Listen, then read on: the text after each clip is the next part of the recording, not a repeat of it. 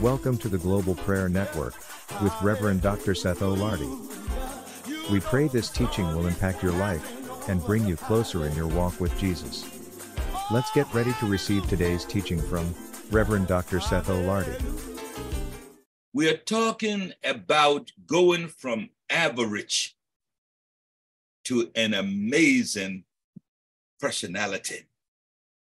Going from just, quote unquote, a nobody to someone the world has come to love, admire, and adore. Not just because of your beauty, because as you know, Proverbs says that beauty can be fading away, but that woman who fears God should be praised. And so let me just say to all of us that you can make it. There's nothing that God will put in your spirit, in your mind, that you cannot achieve. You've heard it said before. If you can conceive it, and what it is actually saying, if you can acknowledge what God is doing in your mind, in your spirit, if you can conceive it and believe it, you can achieve it. And that's what I want to talk to you about today, how you go about achieving what God has placed in your spirit. Going all the way from average to an amazing person through two things you need to make it happen. And those two things are what? Faith and works. Works and faith. The two must go together.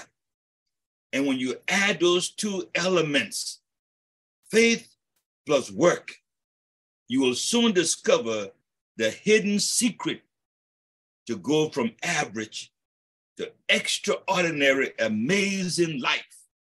When you discover the secret that really it is faith plus works. This is what sets apart those who succeed and those who do not succeed. And sometimes both of them are quote unquote religious people. They love the Lord. Are you listening? They pray, they fast, they worship, they believe, they can even speak in tongues, they can sing, they can preach, they can do it all. But listen to me. Listen carefully. If you are going to go from being an average person to all the way an extraordinary personality, you know what have to happen? You have to have faith and you have to work at it. Because the truth be told, nothing happens until work is done. If you're a fisherman, no fish until you throw the net in the water. If you're a farmer, nothing happens until the seed is placed in the ground. If you are someone who cooks, you're a chef, nothing happens until you put whatever it is, meat in the water, on the fire, flour stirred up with butter in the stove, in the oven. Nothing happens until work is done. If you're a tailor or you're a seamstress, nothing happens until you measure, you cut, and you sew. Nothing happens if you're a builder. Nothing happens until you survey, you draw up some plans, you dig some foundation, lay some bricks, build some walls, put some windows, put some doors, put some toilets, don't forget that, put some kitchen. Nothing happens until work takes place. If you're a carpenter, you've got to cut, you've got to measure, you've got to use your hammer in order to do what? Nail. And that's when it happens. The book of James, and let me just read that for us, because you may be saying, well, Doc, you know, we live in the modern days now, and we need to just work smart and not have to work hard. Whether you work smart or hard, at the end of the day, the key thing is that you have to work. And all over the world today, one of the things that we as a people will have to learn is to learn how to go back to the soil. If you read the Bible, all and most of the lands of the fightings in the Bible were over land and water. And I don't know who tricked us to think that if we abdicate, abandon, go away from the land, that would make us more civilized. That is not true. That's a lie. We will have to learn to go back to the soil. We're in South Africa, and I was talking to a gentleman, and he said to me, he said, Bishop, the people don't want to go back to the soil when they think about the apartheid regimes and what it did to them. They don't want to go to the soil. But guess what? If you don't go back to the soil, who's going to feed you? That's another form of slavery. If somebody has to determine how you eat, when you eat, and what you eat, that's another form of slavery. Not just in Africa, but here, even in America. Most Black people want to go to the urban cities and leave the land. Leave the land to who? So then eventually, those who put the seed in the ground will determine when you eat, what you eat, and how you eat. And that's why today, unfortunately, many of us are experiencing cancer. Why?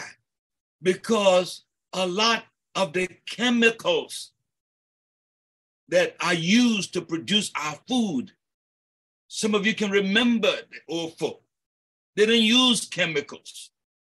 They use other kinds of chemicals, body waste, etc., etc. All right? Cow manure, etc. But today, we want to be so modern until we find ourselves in hospitals, in nursing homes, etc., etc. What am I saying to you? We've got to go back to the soil and we have to work. Listen to what the book says. In the book of James, James chapter 2. James chapter 2. When you get some time, I want you to read the entire scripture and see what it says about work.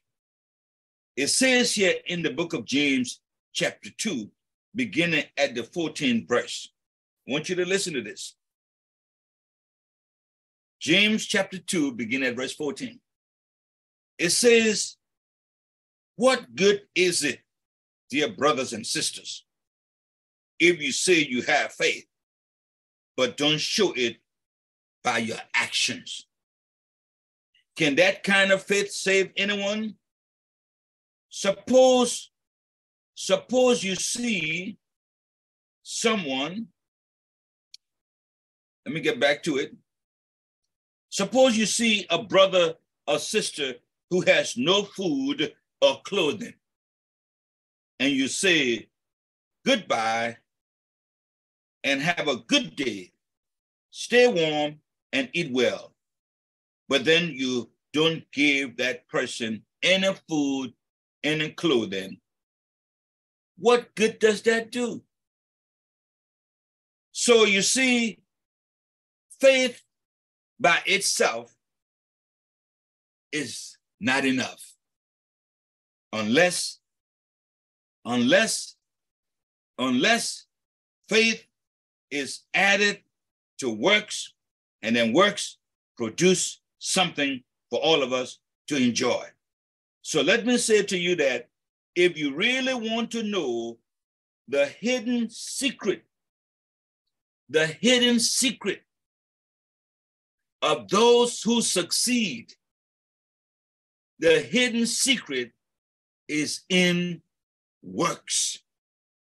You have to work. If you don't work, the scripture says you don't eat. And so James here says, I will show you my faith by my good deeds.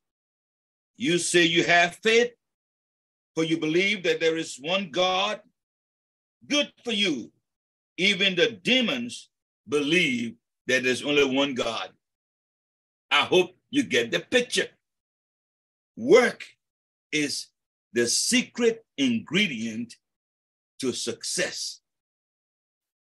Work is the secret ingredient to success. Let's go on. And so faith without works is dead, which means if you say you have faith and you don't have any works to show it or with it, it means your faith is dead. And that's what's happening to so many people. They're walking around with dead faith. You say, well, Doc, I'm working for someone. Wonderful. You are working for someone. In other words, that someone discovered their purpose, and because they discovered their purpose, you have come along to help them achieve their purpose. And nothing wrong with you helping somebody achieve their purpose, their goal, their mission in life. When will you allow somebody to help you achieve what God commissioned, commanded, instructed, anointed you to do? As a result, you work 60 years, 40 years, whatever it is for somebody, and you retire. And long ago, they used to give you a gold watch and whatever the case may be. Today, they don't even take you to Golden Corral and give you something to eat. They just said, that's it. Call the security people to walk you up the yard. That's how ungrateful people are today. You gave them your blood, sweat, and tears. And in the end, they never show you gratitude. And why is it that way? Because we fail to understand when God sent you into this world, he gave you everything to succeed. Why do you think God said, be fruitful, multiply, replenish, subdue, and have dominion? He gave you everything you needed. The capacity to think, the capacity to dream. Yes, God has endowed you. God has equipped you with everything you need. The question is, are you going to put it to work? Let me tell you what the word work means, and listen carefully. Work means activity involving mental or physical effort done in order to achieve a purpose or a result. Now, what is that purpose? It is the purpose for which God created you. If you are working and you are not working to produce and bring into reality the purpose for which God created you, I will have to encourage you to please go back. Please go back and re-examine. If you're just working for a paycheck, that's wonderful. But do you think God Almighty sent you into this world only to do somebody else's work and get a paycheck? I don't think so. I do not think God, and listen now, you see what people are doing these days? You hearing the conversation talking about AI. What is AI? Talking about artificial intelligence. If you know what's going on, they're manufacturing robots. Some of you go to the store today, they have self-checkouts. Long time ago, you saw a lot of people standing there checking people out. If you notice what's going on, gradually they're replacing people with machines. And that's all right. That's somebody's intelligence that is doing that. But if you plug into God, you can come up with something better than that. If you notice what's happening, gradually they're removing people and replacing people with machineries. Believe it or not, they have now cars that will fly. So if you are living in Missouri and you got to come to North Carolina, you get in your car, you just fly, get there.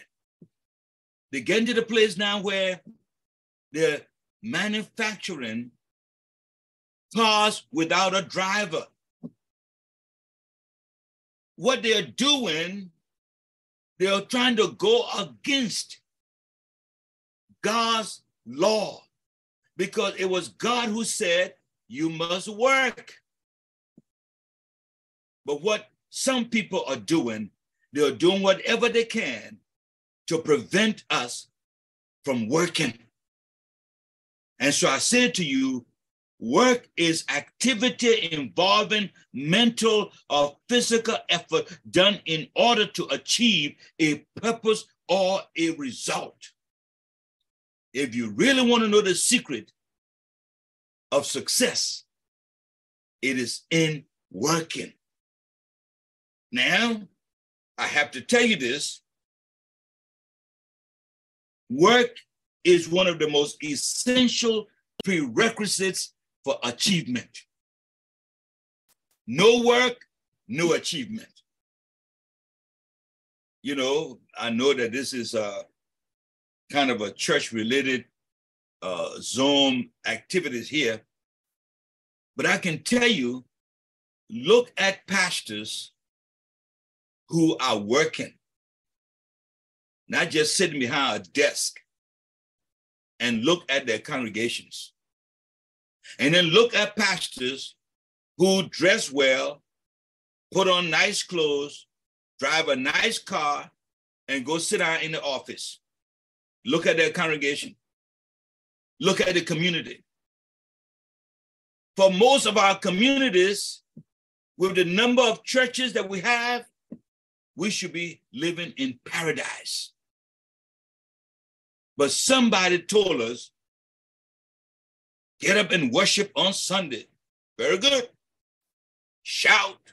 Very good. Dance. Very good. Fast. Very good. Sing hallelujah. Very good. But listen, after the shouting, after the singing, after everything, you still have to work. Because if you don't work, chances are you'll get hungry. And if you get hungry, chances are, if you're not self-controlled, you may steal. And if you steal, chances are you may start your prison ministry. There's a time for worship, and there's a time to work. You will hear me saying this all the time, and I don't mind saying it again. I know that in some countries, they have caste systems. In some countries, they have separation of people based upon the color of their skins, etc., etc. But let me say this. I know a little bit about America, and I know a little bit about the Black community. What if one day we got up and we saw signs that said, do not come in our malls? What if we got up and we saw signs that said, do not come into our grocery store? What if we got up one morning and we saw where we couldn't even go to the bakery because of the color of your skin? Many of us, if we don't have any refrigerator for 10 days, there is a large possibility, a high probability rather, that something bad will happen to us. What am I saying to you? If we are going to be a people to command, demand our future, we've got to be able to feed ourselves. We've got to be able to heal ourselves, that is, have our own hospitals. We have to be able to clothe ourselves, don't have to depend upon Amazon to send clothes overnight. We have to work. In a lot of instances, we are just pitiful. There's some African countries that have to wait for another African country to send them food, and they got good land. Listen to me. Do you know that once upon a time, Africa fed the world? And what happened then can happen again if we learn the principles of working, because it is the most essential prerequisite for anything to happen. You know who started this business of work? God. God. The only difference with us and God, because he is so powerful, all he had to do was to say it.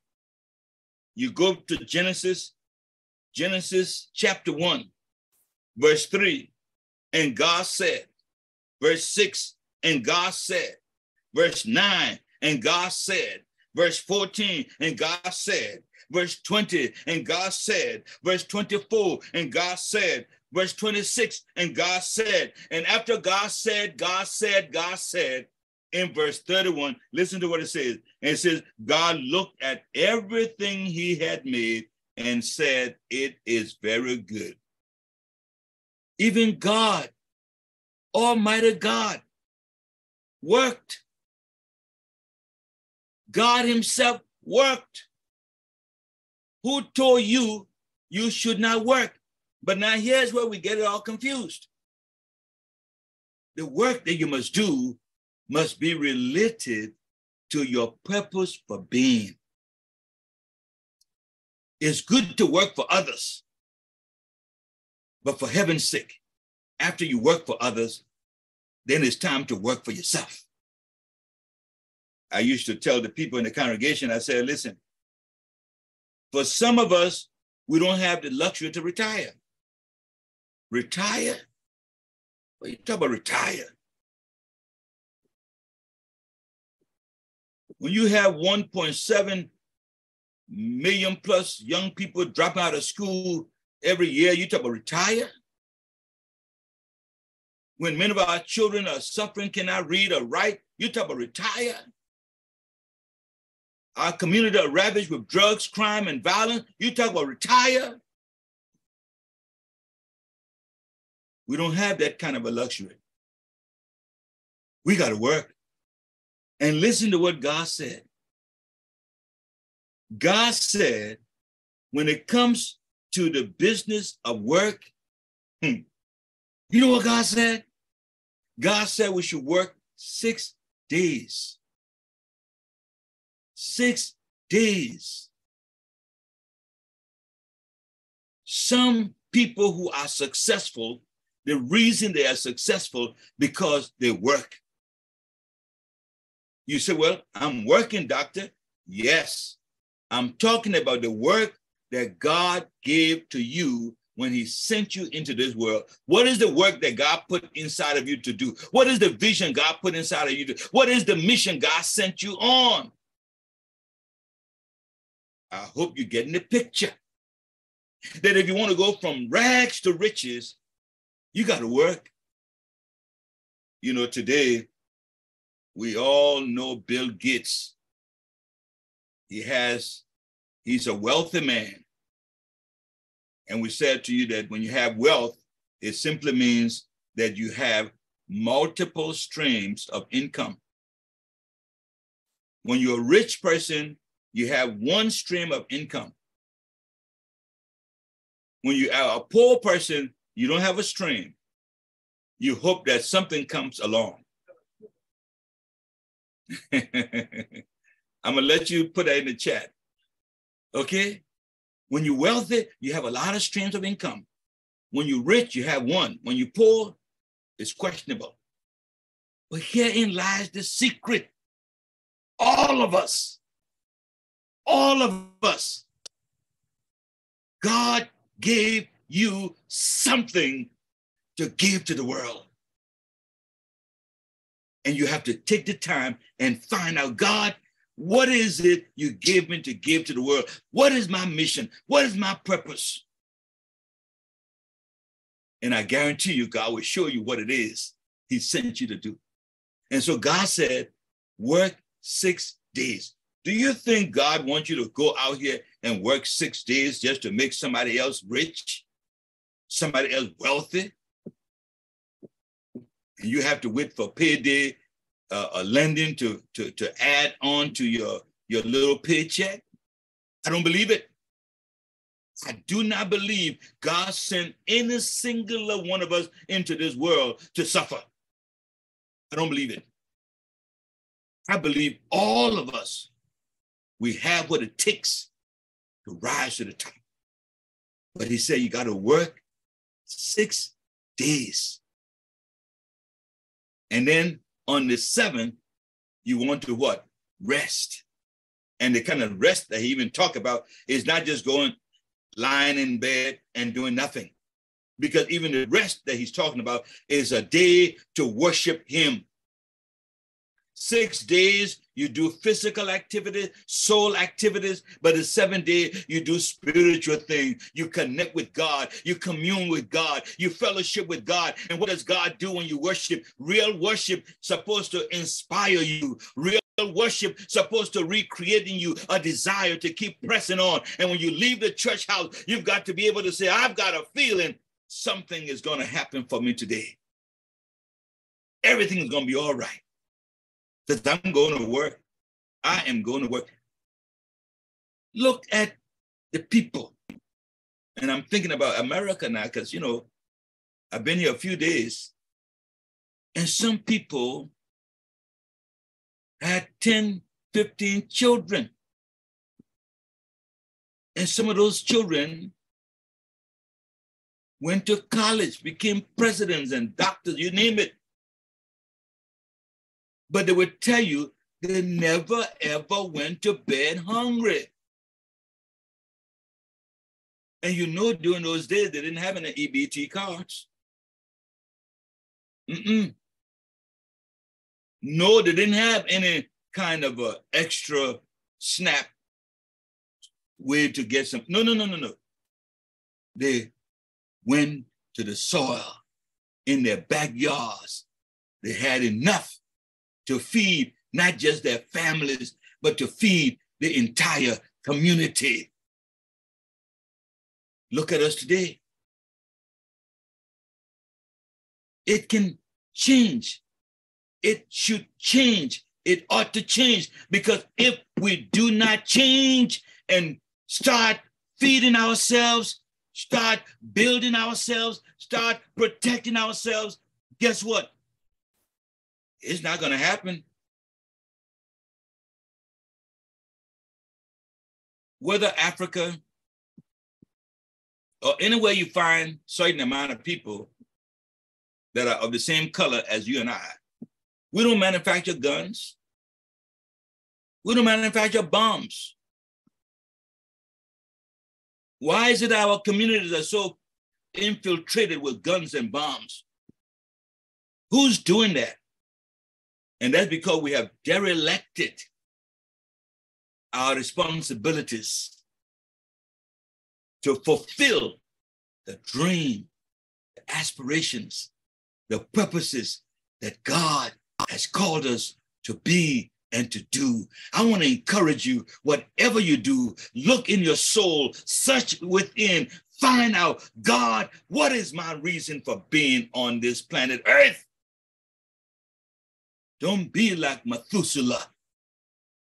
The only thing we know about Methuselah, he lived and he died. That's it. You don't want to live and die, and even after that, we still have to pay your Dollar General credit card. Inside of you, there is something great. You know what the Bible said? Greater is he who is in you than he who is in the world. The Bible said, now unto him who's able to do exceeding abundantly above all we can ask or think, according to the power that's at work inside of you. You are an awesome, marvelous, wonderful individual. The Apostle Paul said, you are God's masterpiece. What problems do you see that needs to be solved? Go solve it. What conditions you think need to be taken care of? Go see about it. That's where your reputation, that's where your success is going to come from, because you solve a problem or you met a need. The late Robert Schuller used to say that if you find a need, meet it. If there's a hurt, heal it. What is he saying? The way how you can become what you're supposed to be is because you saw a need and you solved it. Look at today, AARP. AARP, the last time I checked, it could be more, don't quote me on it, they had over 14 plus million members. Over 14 million plus members. And what many of us don't know, we think that AARP is only a non-profit organization. I discovered AARP has 2 for-profit organizations. It was either 2019 or 2018, they grossed over $400 million. Where did AARP start? One woman who saw a need. She saw a need that teachers were not being treated properly. She saw a need that, guess what? The elderly were not being treated properly. She couldn't get even insurance. And she set out to make a difference. The Red Cross, one person, a lady, from her sick bed, did not stop until we have Red Cross today in America. What is it that is bothering you? What is it that you are concerned about? In that particular thing that is disturbing you, it may be the genesis of what God sent you here to do. Go to work. Make it happen. Let me wrap it up by telling you how important work is. In the book of Nehemiah, Nehemiah was one who had been brought to a foreign land, and he worked in the house of the king. And every time people came from Jerusalem who would come by the palace, they would tell him, Doc, things are bad for us in Jerusalem. We are looked down upon. People don't treat us right. We are a disgrace. Our walls are falling down. Nobody cares for us. Nehemiah said, really? But he did not just become concerned. Listen to what the text says. It says in chapter 1, he was told the walls were down. In verse 4 of chapter 1, listen to what he did. He did what? He cried. It was so bad, he cried. Now, when a man goes to crying, you know it's gone pretty bad. Because we try to think that we're so tough that we don't cry. But the truth is, real men do cry about situations. He wept. Not only did he weep, but he moaned. I mean, he just went down into a depressed state. And not only did he moan, but guess what? It says he fasted. Not only did he fasted, but he prayed. You would think that after mourning, crying, praying, and fasting, something was supposed to be done. No, no, no. Listen to this. The scripture here says, in all your ways, acknowledge him. He will direct your path. It didn't say, in all your ways, acknowledge him and he'll provide everything. No. Even he said, my God will supply all of your needs. Remember the word supply. Supply means the material. If you're a farmer, the seed. If you're a builder, the material. God will send the material, but you have to put it in the ground. You have to build it. So listen, Nehemiah moaned, he wept, he fasted, etc. But in chapter 2, he took action. He went to Jerusalem. He inspected the walls. He discovered what the situation was. And this is very, very important because in chapter 2, it says in verse 17, he involved others. He involved others. What am I saying to you? When God gives you a dream, when God gives you a vision, you can't do it by yourself. You need others to come help you get it done. And that's what happened to most of us. We are helping others to make it happen. Well, that's not the real essence of a barter system. In a barter system, it says, I have salt, you have sugar. I need sugar, you need salt, and we exchange. That's what economy is supposed to be, the exchange of goods and services. No, you cannot just be a consumer. You've got to also be a producer.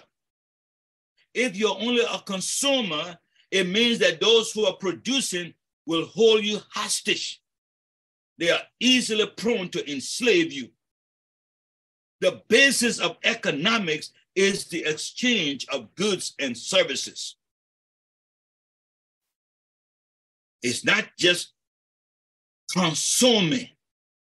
One group consuming, another group producing. It doesn't work that way. So what am I saying to you?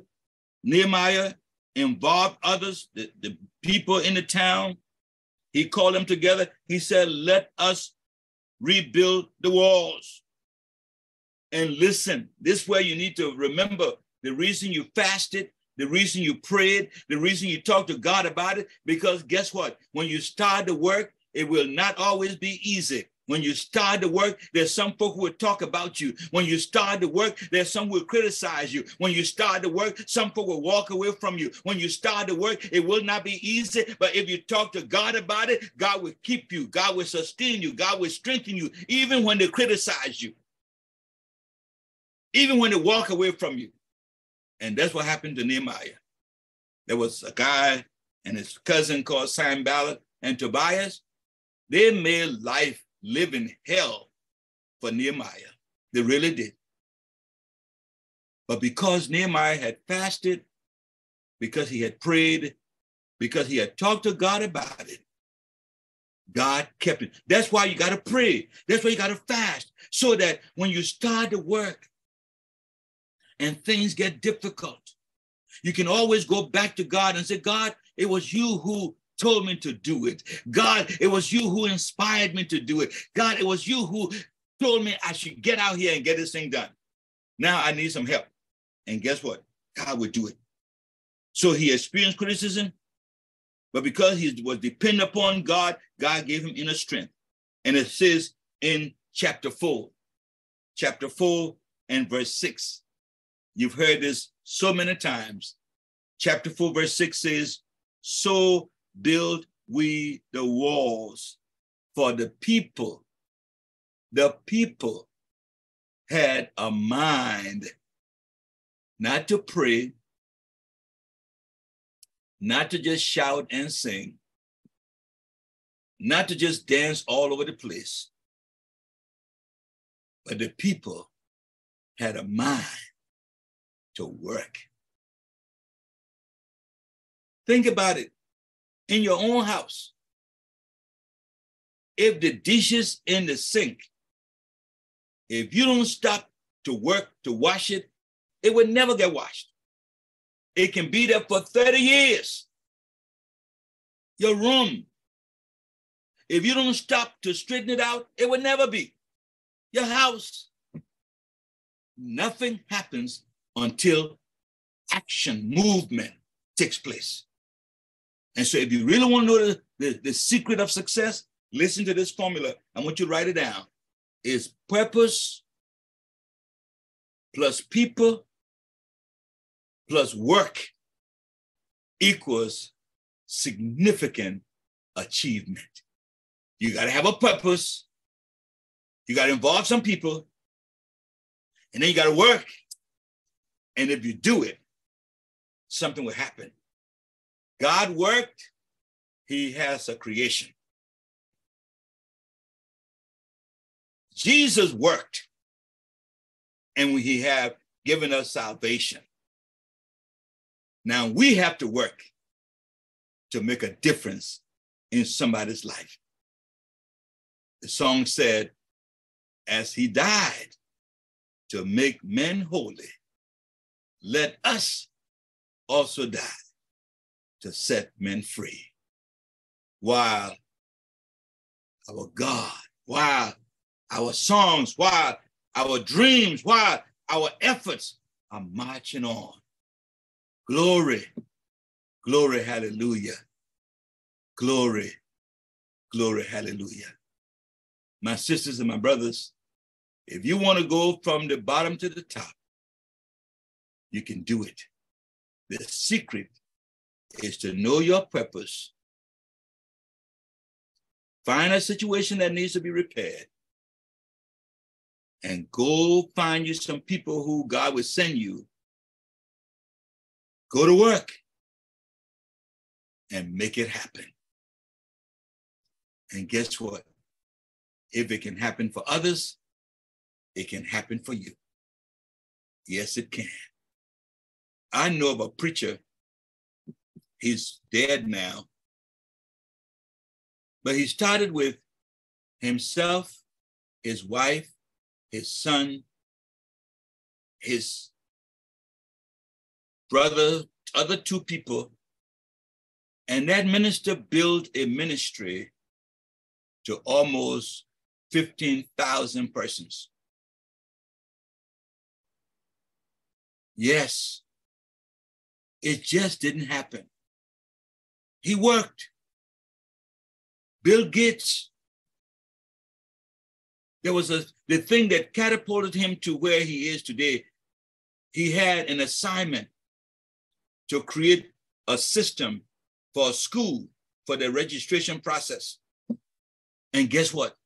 Him and his friend, they went, got a room, and they stayed in there until they developed the formula. He worked. Mr. Warren Buffett, one of the richest men, he works. His work is reading. He reads some 80 hours a week. What am I saying to you? If it happened for others, it can happen for you. Because God is the same yesterday, today, and forever. Let's rise up. Let's make a difference in our generation. Find out God's purpose for your life. Find a situation, find a trouble, find a condition, and go solve it. because the more problems you solve, the more value you bring to yourself. In the name of the Father, the Son, and of the Holy Spirit. Amen, amen, and amen. Do we have any question? Any question on what you just heard today? We've been talking about how to go from average to how to become just a wonderful person. We give you all of these steps. I hope they've been a blessing to you. Any question before we go to God in prayers? If you have a question, put it in the chat. If you have a question, put it in the chat for me.